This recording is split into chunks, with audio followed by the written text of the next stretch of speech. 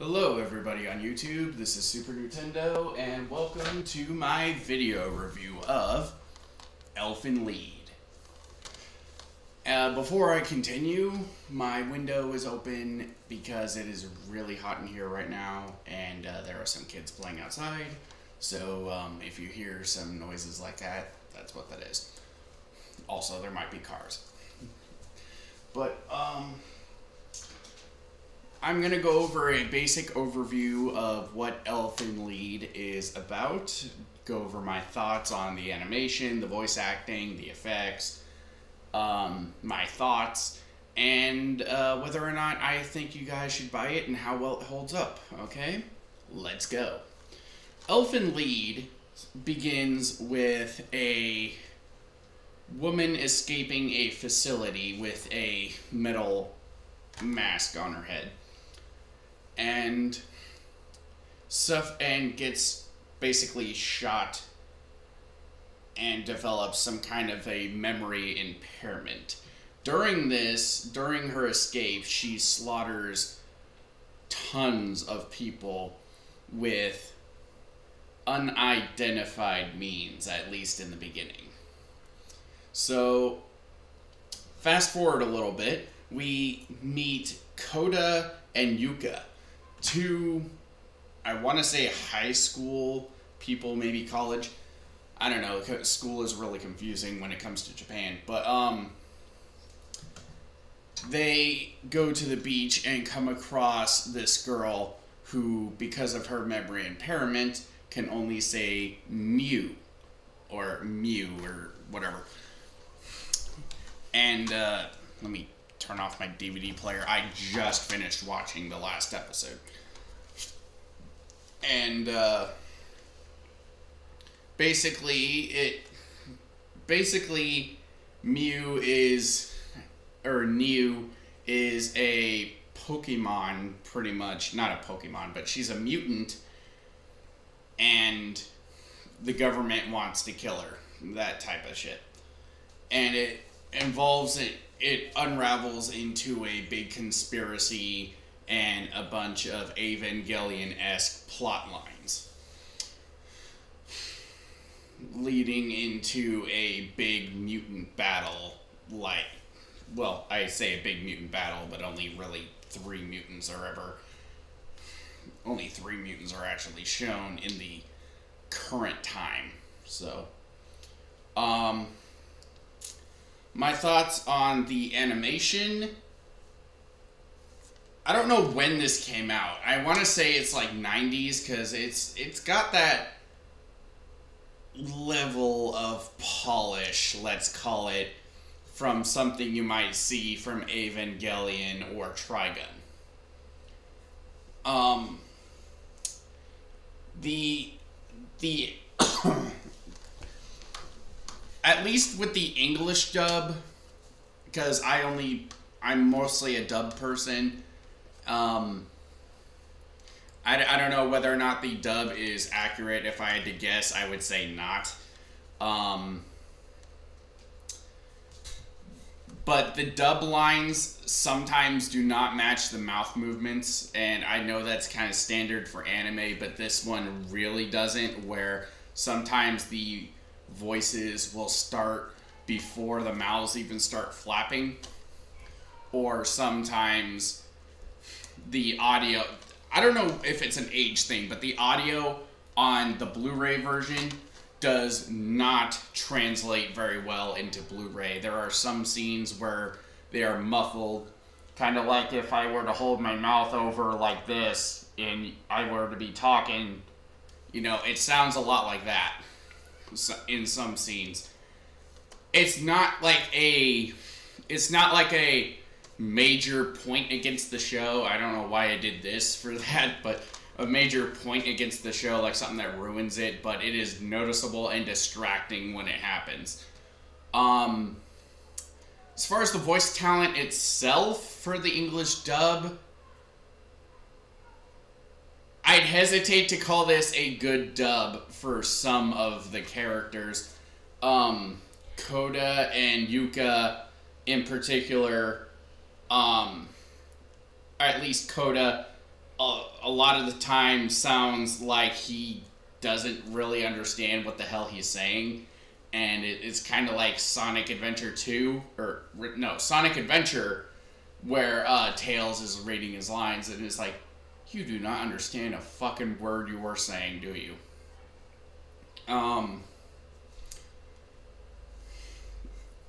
There are other characters too, like Mew and a little girl whose name is escaping me at the moment, even though I just finished watching an episode with her in it. I'm having a massive brain fart, but Mew, a little homeless girl who is later taken in by Koda and Yuka, and another mutant girl that is named like Nani or Nana or something later on. I swear to God, the little homeless girl and Nana have the same exact freaking voice actor. And when it's just them talking to each other, I swear to God it's the same voice. And it's really distracting when it happens. I'm like... And they got that, like, whisper, like sort of kid whisper for their voices, too. And when it's just them talking to each other, it's like... Okay, can you speak up a little bit? It's not that I can't hear you. It's that I don't want to hear you whispering to one another, because it is really... It gets annoying after a while, and it goes on way too long sometimes. Oh, I forgot to talk about the action and the gore. This is not a kid's series. Look at the cover. This is not a kid's series.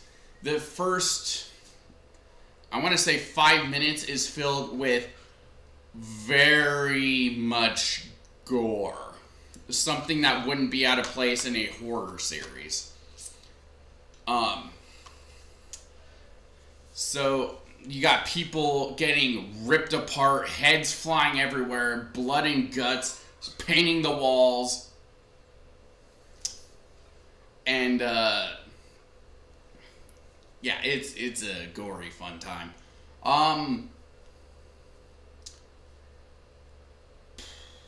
The effects, particularly with the little invisible arms that the mutants have, are really well animated, I think.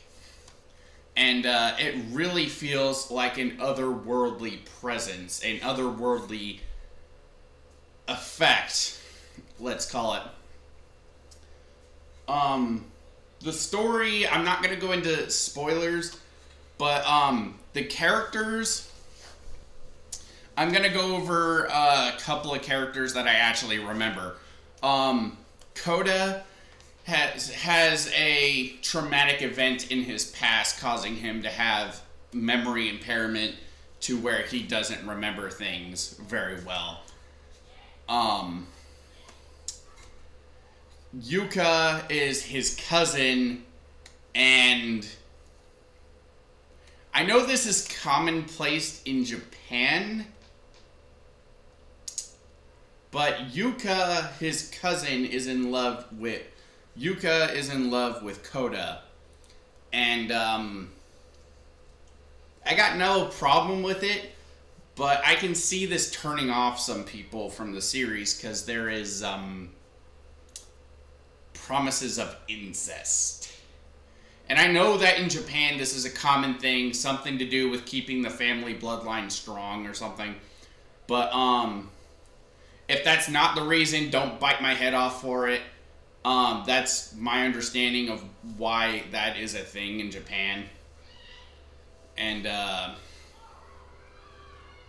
my God, if I could tell them to shut up. Ignoring them. But Yuka is constantly trying to get Koda's attention and basically be the mother figure of the house. And her constant jealousy with Koda is really annoying, especially with that incest thing in there. Again, don't have a problem with it, but I was constantly wondering whether or not they are actually cousins, and if that was just something added for the English dub. I looked it up. Apparently, they are actually cousins in the original work, and apparently, in the manga, they have a kid. Again, don't have a problem with it, but it is kind of not off-putting, but it just kind of gives me that uneasy feeling, which in this show is actually kind of welcomed. Then we have Niu or Lucy, which they are both the same character. It's just Niu is a blank slate. She doesn't know shit, and she basically has to be taught things over the course of the series. Lucy, her actual personality, I find her rather interesting. Eventually, we get to see her backstory, and speaking as somebody who went through, let's call them similar events, they are, I find Lucy, this naked girl in the middle, very relatable. I might not have horns coming out of the sides of my head, which actually look like adorable cat ears. I don't know if that was intentional, but look at them. Like, stupid thing. And, look, they look like cat ears. And, yeah.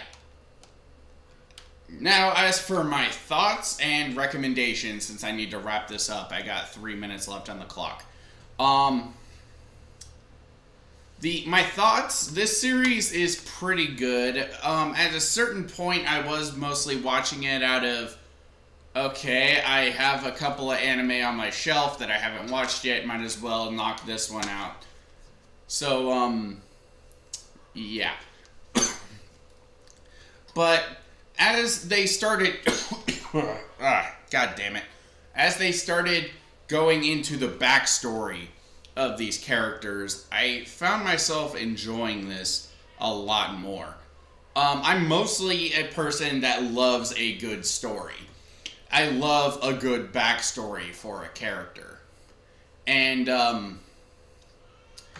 I can stomach a pretty bad story, but if the plot holes, inconsistencies thing hits the fan pretty much, then it starts to annoy me. And thankfully, in this series, there doesn't appear to be very many plot holes or inconsistencies, so there's that. And as for whether or not I recommend this, a lot of people have been telling me that this is one of the best anime they've ever seen. I don't see it. To be honest, maybe it's because I didn't watch the sub version, but I don't see it. I do recommend people to see it if you want a mostly slice of life with horror, sci-fi, gore elements. But if you're not into like older anime, then I completely understand. So I would give this series a 4.5 out of 5. That is my little review thing of Elfen Lead. Next time you see this, I will probably be on Casshern Sins, as that is one other anime I have yet to actually sit down and watch all the way through. So, as they say in Russia, das Vidanya.